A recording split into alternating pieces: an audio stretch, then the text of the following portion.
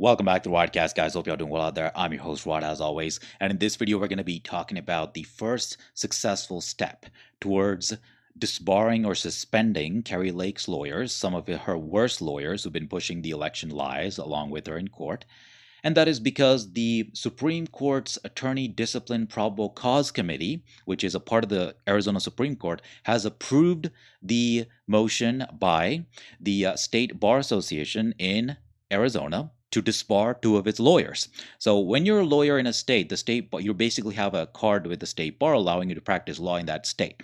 And if you commit egregious violations of ethics, like these people did by lying in court about how there's massive fraud against Kari Lake, that's a lie, and you can be disbarred for moral turpitude, which is what's happening to what's already happened to Rudy Giuliani. His license to practice law has been suspended, and he will be disbarred in D.C., which means he will no longer be able to practice law in any of the states. After you're disbarred in one state, the other states are not going to allow you to practice law pro hoc vice, which is the only way that you can practice law when you don't have a law license, and the judges are not going to allow you to do that after you've been disbarred, after you have been accused and basically convicted in a civil sense of moral turpitude. You're not going to be able to practice law. So Rudy Giuliani's career is over. He's only been suspended by the New York courts, but it's over. Okay, he's never practicing law again. Same thing is going to happen to John Eastman, who has already basically been disbarred because the judge had sided with the state bar in California, saying that he committed significant ethical violations.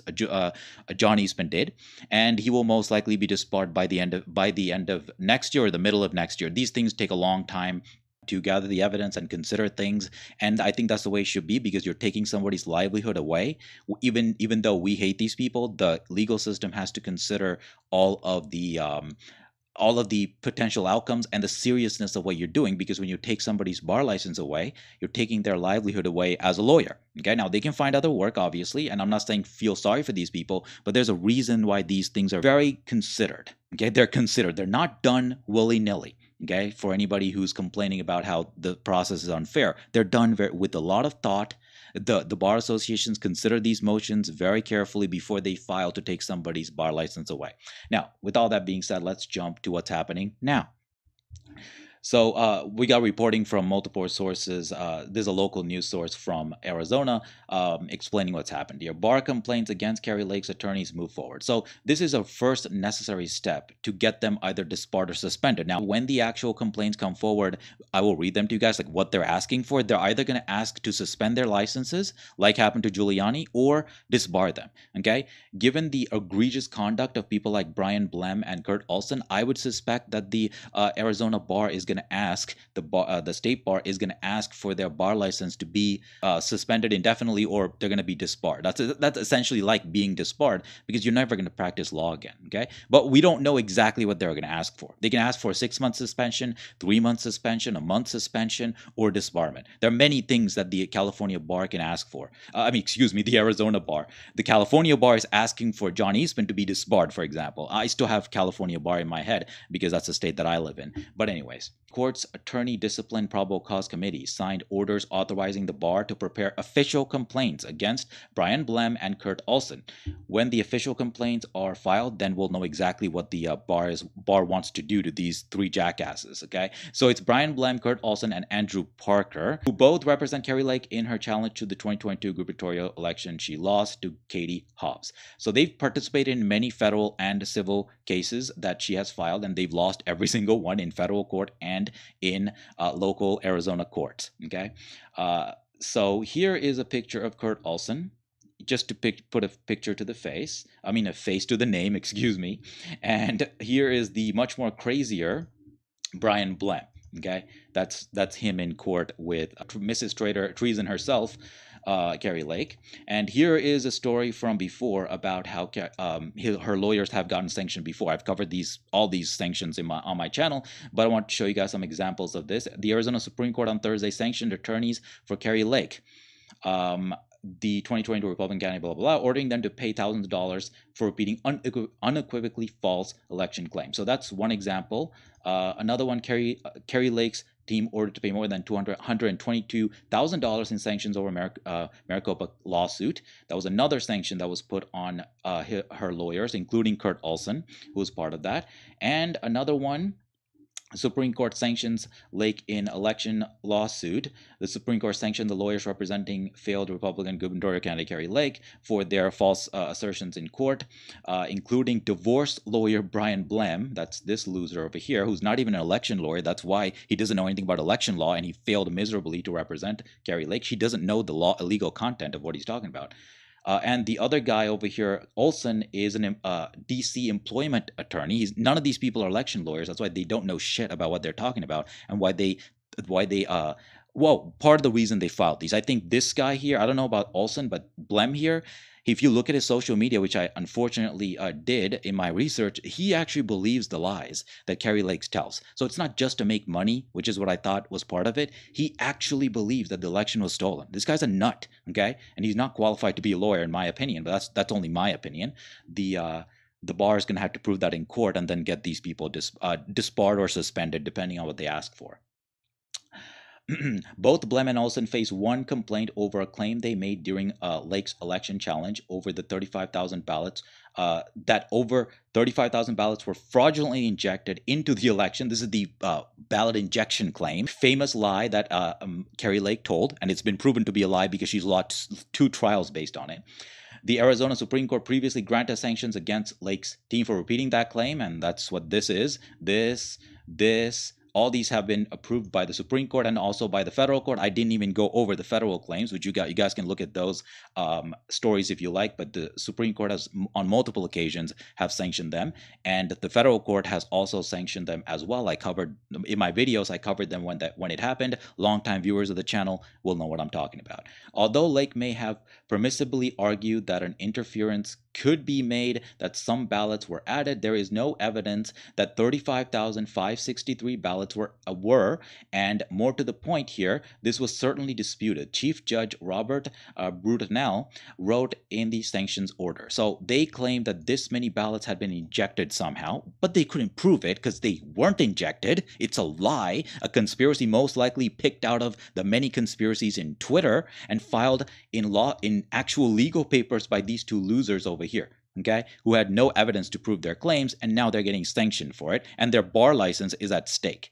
It's never a good look. Even to be investigated by the bar is not a good look for a lawyer, okay, because that's going to be on your record. And if people hear about it, if it's a big news story, then your reputation is going to be damaged. That means you're going to lose business, okay? Even being suspended is a death knell for your legal career. So they're screwed, and this is the price they have to pay for pushing conspiracy, and I love it. You can take it and inject it right into my veins.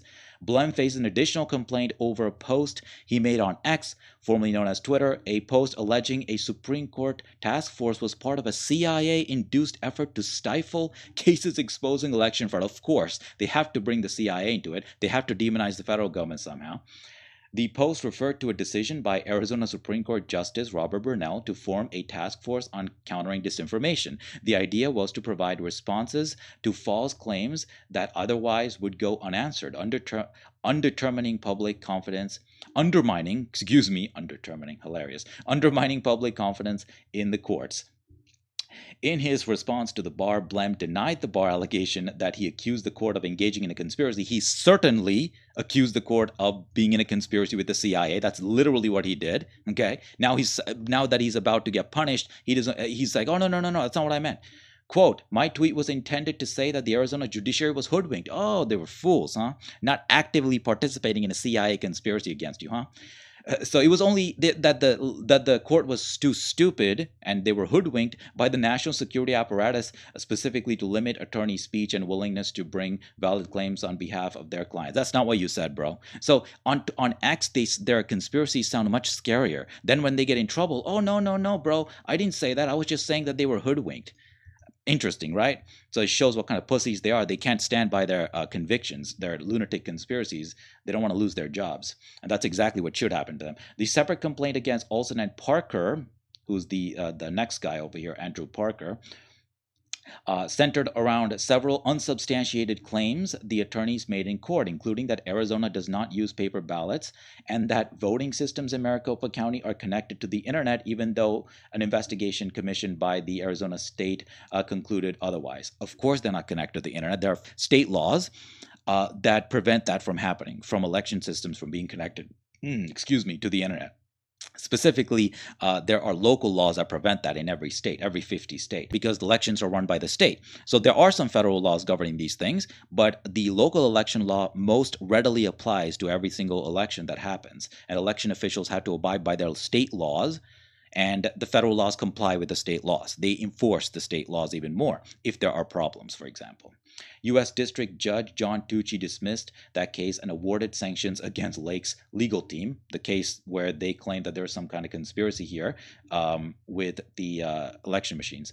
In response to the bar complaint, an attorney representing Parker argued the judge erred in awarding those sanctions. Yeah, good luck telling that to the appeals courts, which they lost in appeals courts before on these claims, claiming the case was on good faith effort to protect the integrity of the election. You're all trying to destroy the integrity of our elections. That's what Kari Lake is all about, who has threatened the Justice Department and the FBI directly and with gun violence in a sense. So I consider her to be a threat to the peace of society. The complaint could now enter formal hearings overseen by a disciplinary judge or to be settled through a disciplinary agreement. If there is an agreement, they will ask for some kind of sacrifice from these lawyers. They're not just going to give them an agreement and let them go on their way. There's going to be severe punishment either way, whether it proceeds to a full trial situation where that's what ultimately has to happen. In Arizona court, most likely Arizona Supreme Court, has to suspend their license or disbar them. That's the final step. Okay, but it has to go through many other steps before then. So we'll see what they decide to do. My guess is that if they realize what kind of shit they're in, they will take some kind of, equivalent of a plea here. This is like a civil case, but nevertheless, they will try to come up with some agreement to give up something and not get the full punishment. That's I'm sure the Arizona bar is willing to talk to them, but there has to be some kind of skin in the game where they sacrifice something for these lies. They're not going to just let them walk scot-free. At least I hope they don't. Okay, but I don't know the people in the Arizona State Bar. I don't know how serious they are, but it seems like they're pretty serious if they're going to this committee and asking to take action against them. So when the official complaints come forward, we'll see what they're asking for. Like I said, they can ask for a long-term or short-term suspension or disbarment, and basically the revocation of their bar licenses, which means they can no longer be lawyers. So that's an extreme thing to ask for, but I think in this case, especially Brian Blem's case, he is not fit to be a lawyer, in my opinion. Okay, Andrew Parker and Kurt Olson, they're not as insane as Brian Blem, in my opinion, but that's up to the courts to decide. Okay, so that's all I got to say for this video. I'll be doing more updates as these happen. It's important to cover these cases because these people, these election liars who are trying to destroy the American people's trust in our government and in the election process, have to be held accountable. That's why I cover these videos. That's why I take up time out of my schedule to do them. I have very little free time given how much I work. So that's why it's important to cover these, and that's why I do cover them. Thank you so much for watching. As always, if you support my work, you can do so on Patreon over here. If you want to watch my last video, you can do so over here. That's all I got to say for this video. Thank you so much for watching, as always, and I'll see you guys in my next one.